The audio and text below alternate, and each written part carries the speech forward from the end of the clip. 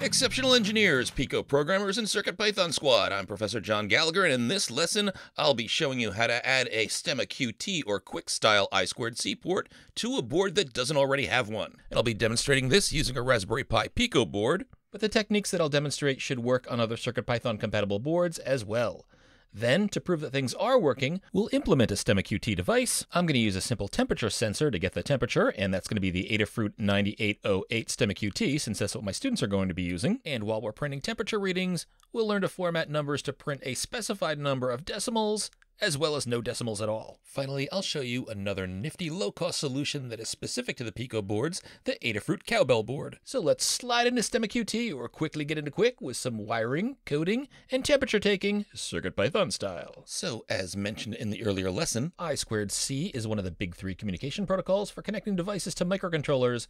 Now normally you need 4 wires to hook up I2C, but if you have a STEMMA-QT port, then all you need to work with I2C is one plug. And even better, I2C devices can be daisy-chained together, so you only need one plug on your board to work with multiple devices. So STEMMA-QT is pretty much the same as what SparkFun calls Qwiic, Qwiic. The IIC stands for I2C. Get it? But the only difference is that while SparkFun standard supports 3.3 volt devices, Adafruit STEMMA-QT can support 3.3 and 5 volt devices as well. Now, most STEMMA-QT devices are 3.3, so this really isn't a problem, but if you are using a SparkFun Qwiic device, just make sure that it's supported by a CircuitPython library if you plan to use CircuitPython. Now, STEMMA-QT devices are increasingly popular standards, and ports are becoming available on all sorts of boards, including the super tiny and inexpensive Adafruit Qt Pi series. The QT stands for STEMMA-QT. See what they did there? But not all boards have a STEMMA-QT port, and one of the boards that my students are using, the Raspberry Pi Pico W, has no STEMMA-QT port here, but we'll add a STEMMA-QT connector with a breadboard. And how can we do that? Well, we just use this cable here, which you can buy for less than $1.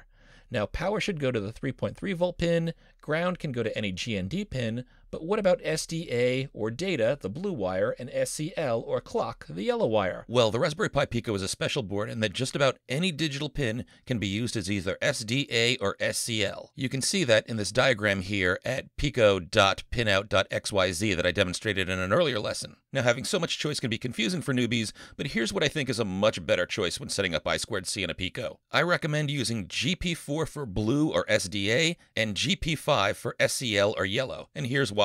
If you have your Pico plugged in and you enter the REPL in mu, just click serial and press return to get the triple greater than prompt, then import board, and then enter help with the word board between parentheses, you'll see output of various components that are available in the board module. And one of these is a function down here called STEMMA_I2C in all caps. And calling this function on board with board dot, that function name followed by parens, lets us set up an I2C connection on our board. If you enter I2C in lowercase equals board.STEMMA_I2C, open and close parens, and that latter part is all in uppercase, then whenever you refer to lowercase I2C, you'll be referring to your I2C object. I'll show you how we use this with our temperature sensor in just a bit. So again, connect pin GP4 to the blue or SDA wire, and pin GP5 to SCL or the yellow wire. You can use any ground for black, and plug your power into the 3.3 volt out, unless you're sure you need more power. I don't need to refer to those two pins specifically in my code. The board module knows that's where they'll be. Now there's an additional bonus to using this line of code to set up I2C in a Pico board. These same pins assumed by this code, GP4 for SDA, GP5 for SCL, are the same connections that are built into the STEMMA-QT port that's part of this other option here, the Pico Cowbell. They call it a cowbell because when the Pico W came out, people were calling it the P-Cow. So this less than $2 board works with either the Pico or Pico W, but do know that it doesn't come with headers on it. So you have to both buy those headers and solder them on yourself. But if you're soldering savvy, you can put stacking headers on the board like this, then just plug your Pico into the Cowbell, and you've got a STEMMA-QT port and also a reset button, which isn't built into the Pico. The reset button is nice because you don't need to unplug your board and then plug it back in if you ever want to reset things. So know that the Cowbell is also an option. I'm currently using the 4-pin STEMMA-QT connection and a breadboard with my class, but either of those options is going to work with this line of CircuitPython code that I've mentioned here. Now, if you've got another board that you want to use and it has a built-in STEMMA-QT port, the good news is that this line of code here should work on those boards as well. If you have a board that doesn't have a built-in STEMMA-QT port, you'll have a little bit of detective work to do, but it's not too hard. Just run the Adafruit pin map script that we demonstrated in the prior lesson. Look for the SDA pin and the SCL pin. Blue goes to the SDA, yellow goes to SCL. This is the script output for the Adafruit Circuit Playground Bluefruit, and we can see that the SCL is the A4 pin and the SDA is the A5 pin. So the numbers 4 and 5 are just flipped from the Pico that we just showed. And that's how you should connect this cable. So since I'm using a Pico W, I'm going to plug blue into GP4, yellow into GP5. There's a ground pin next to these, but any will do, and red should go into 3.3 volt out. And now I'm ready to plug in a device to check things out. So this is the Adafruit STEMMA-QT MCP9808 temperature sensor board, and I'll just plug in the STEMMA-QT port on the cable that I just installed. Then I'll plug my Pico into my USB cable, and we're ready to hop into Moo and code. So working with the MCP9808 is super easy. We just import the Adafruit _MCP9808 library. One thing I've just realized is that when we set up this board, we didn't copy over the Adafruit _register library. We don't import that, but this library here needs Adafruit register in our LIB folder. I'll be sure to do that before we start coding. Then we declare an I2C object. If you're using a Pico with the wiring I just showed, a Cowbell, or your board has a built-in STEMMA-QT port, you can use this line here to set up I2C. I2C lowercase equals board dot, in all uppercase, stemma underscore I2C, open and close parens. Make sure you get the caps, spelling, underscore, and parens right. And if you don't have a Pico or STEMMA-QT port, try this code here. I2C equals board dot, in all caps, I2C, open and close parens. And if that doesn't work, just check out the Adafruit Learn Guide for your board. That almost certainly has the info you need. You'll use this same I2C setup just about any time you use a STEMMA-QT device. Then we'll create a temperature sensor object. We could call this anything, but here I call it temp_sensor. I think that's a good name. And this is created by using the Adafruit _MCP9808 library and dot the MCP9808 class in that library. And here we pass in the I2C object that we just created above. And that's because the MCP9808 is an I2C device. And that's it. We're all set up. Then we just refer to the temp sensors.temperature property to get the temperature in Celsius. And this formula here will convert that value to Fahrenheit. We can print out both the Celsius and Fahrenheit values and repeat this every 2 seconds. So let's give this a try. Now friends, there's one other thing that's changed since I first worked with this sensor. It seems recent versions of CircuitPython also require the Adafruit _register library to be added. So to do that, I'm going to open up the CircuitPython bundle that I saved when I first set up my board in CircuitPython. I know that the version number of this bundle is the same as the version number for the version of CircuitPython that's on my Pico. And I'll find Adafruit _register, then I'll open my CircuitPy volume, and I'll make sure that I drag Adafruit _register directly into the LIB folder on CircuitPy. Make sure that it's in the folder, not outside of it, and now we're ready to code things up in Moo. So I'll put in a comment that we're working with the MCP9808 temperature sensor. Then we need to import 3 libraries, board, time, and Adafruit _MCP9808.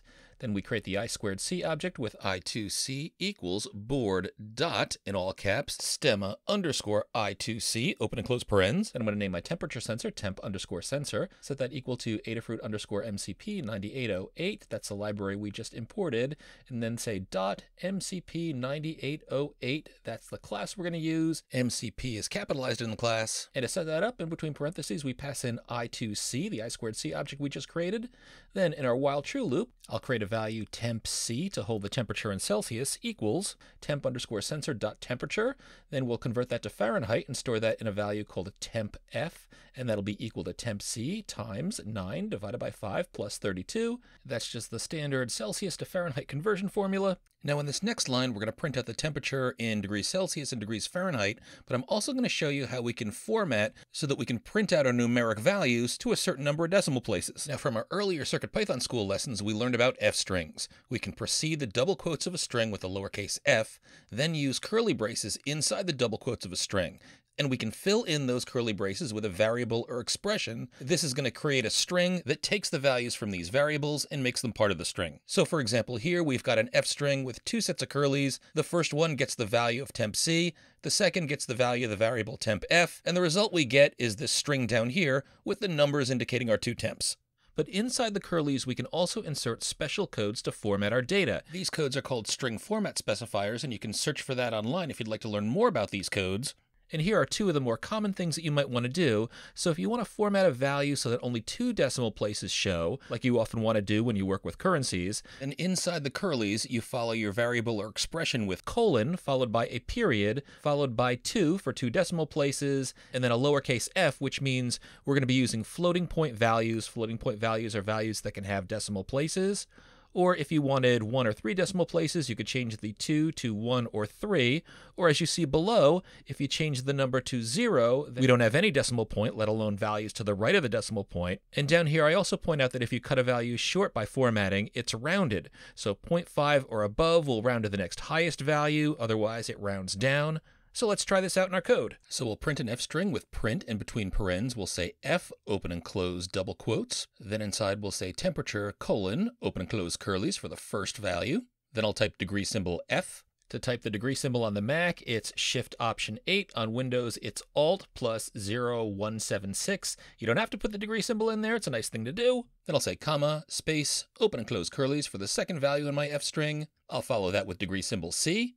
Then in the first set of curlies, I'll enter my value temp F. In the second set, I'll say temp C, but then I'll add my format specifiers. So after temp F, I'm going to say colon, space, dot 1 lowercase f, so that's going to format any decimal to 1 place. And just to try this with a different number of decimals, after temp C, I'm going to say colon, space, dot 2f, and that'll give me 2 decimals for the Celsius temperature. Then I'll add a time dot sleep, passing in 1.0 to wait 1 second between each temperature reading. Then let's save this and take a look at our results. So it looks like it's 69 degrees in G-Force Labs. Let's pick up the sensor and see if we can warm things up. So I'll put my thumb right over the sensor, and we can see the temperature is going up quite a bit now that I got my thumb on that. I'll take my thumb off, the temp goes down, and if I put this on a glass of ice water that I've got to hold it for a while, but we can see the temp should go down even more. So all right, our sensor is working. Congratulations, coder! Once again, we've covered a lot of ground in this lesson. We learned how to breadboard a cable with a STEMMA-QT connector so that even boards without a STEMMA-QT port can work with STEMMA-QT. We used an MCP9808 temperature sensor, and we learned how to get this working with CircuitPython to show both Celsius and Fahrenheit temperatures. And we learned how to use F strings with string format specifiers to print values with a specific number of decimal places or no decimals at all. Pythonista, I hope all the goodness in your life continues to round up, keep coding, there's more big learning ahead.